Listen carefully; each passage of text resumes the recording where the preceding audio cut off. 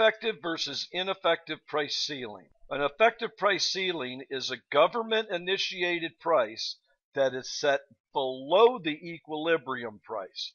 The price ceiling is set below the equilibrium price.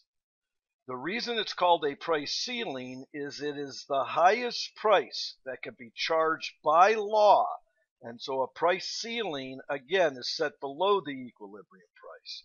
If a price ceiling is set above the equilibrium price, it is considered to be an ineffective price ceiling because the market price, which is lower than the ceiling price, will be the price that's charged in the marketplace. $5 will be charged in the marketplace for the product, and the price ceiling of $7 then is ineffective. However, if the government sets a price below the equilibrium price, this is considered to be an effective price ceiling. An effective price ceiling is a price that is set below the equilibrium price.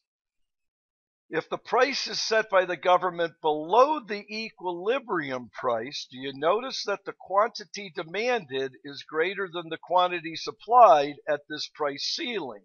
This causes a shortage in the marketplace, but it is still effective because it's the highest price that businesses can charge the consumers by law, and because it's below the equilibrium price, we call this an effective price ceiling.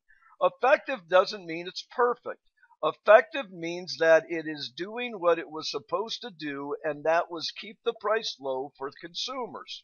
There are challenges, though, as you can see and you'll see later, that the first challenge is that it causes a shortage in the marketplace. The quantity demanded is greater than the quantity supplied, but it is effective because it is the highest price that can be charged by law.